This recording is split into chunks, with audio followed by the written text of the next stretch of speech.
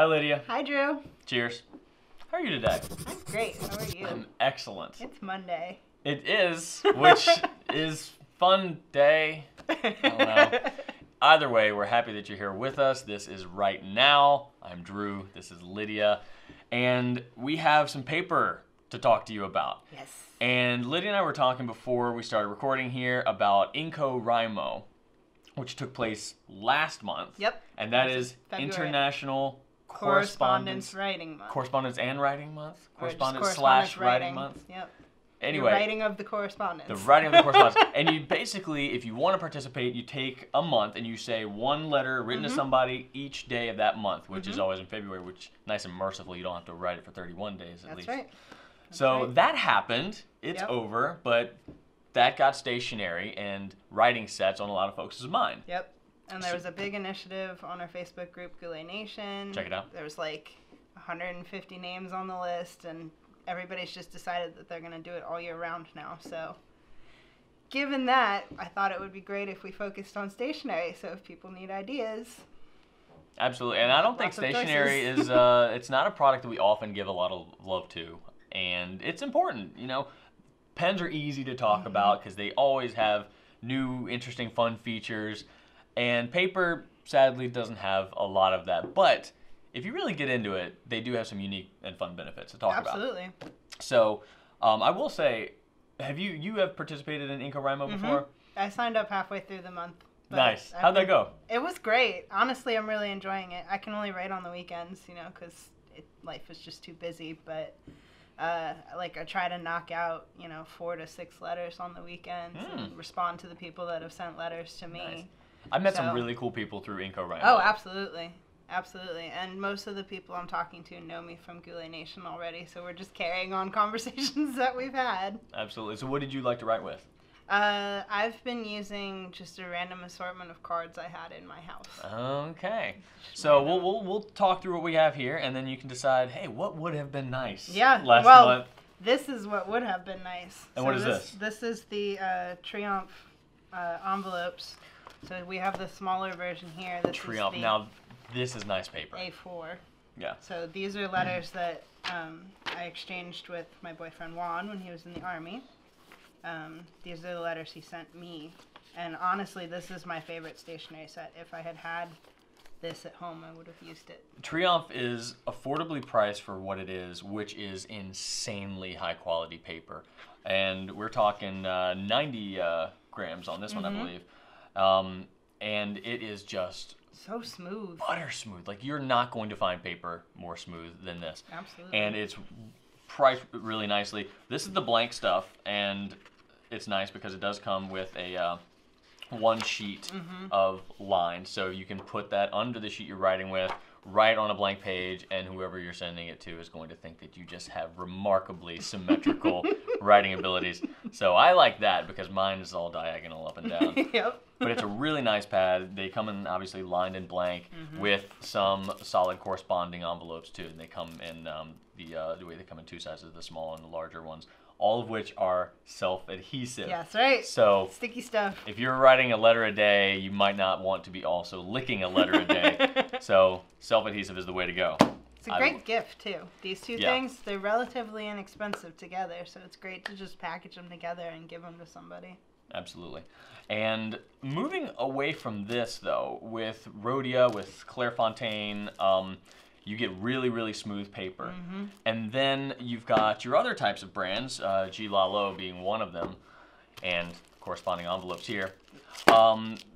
They come in, well, I think we just, at this point, sell this color. They used to come in a couple different colors. But anyway, this paper is very, very different. It is super high quality, but it's going to be textured. And I think a lot of people are looking for, when they look for correspondence sets, they're looking for something a little bit more textured with a little bit more pizzazz flair, something that might not be looking like everyday paper. Also self-adhesive envelopes. Yes. So no licky. This thing has been on the shelf since we were in the garage, by the way. Oh, really? Yeah, we've had these things for a long time. There aren't too many products. Is that our first one? Our first paper brand? Or one of them? It was definitely one of them.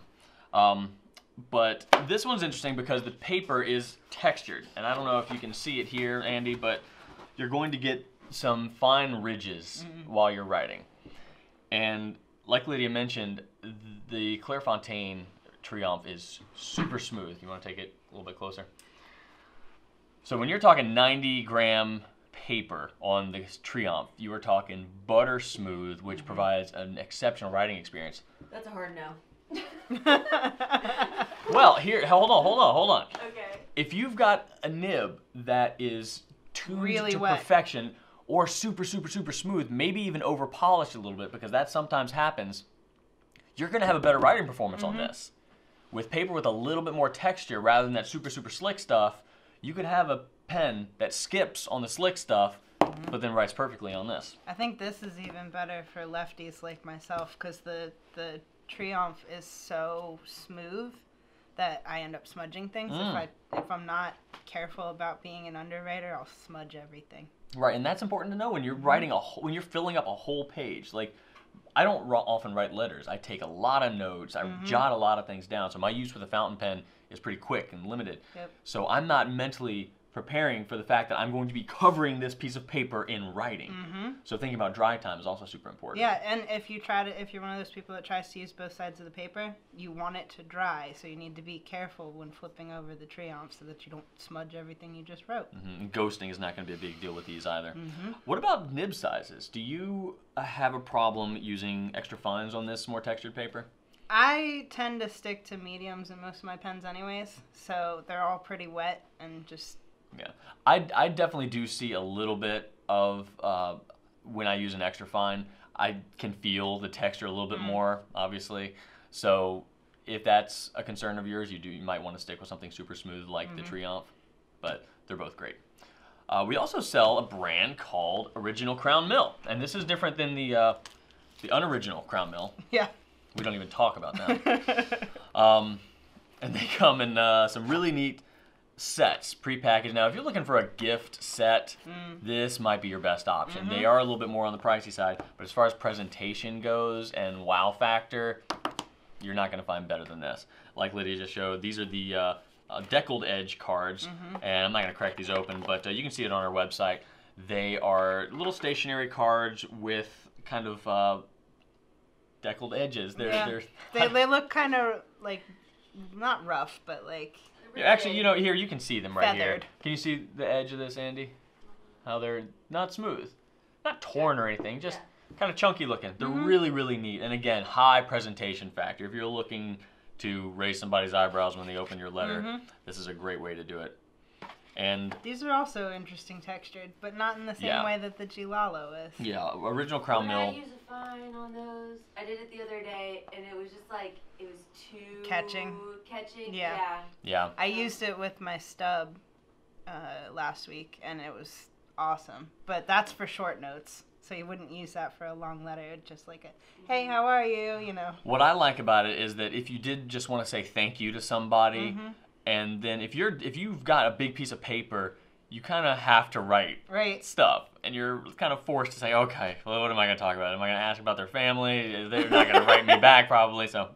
So having a smaller card makes it seem more intentional. Like, I'm just writing to say thank you. Original Crown Mill also has two other types of paper. You've got your laid paper and your pure cotton with matching envelopes.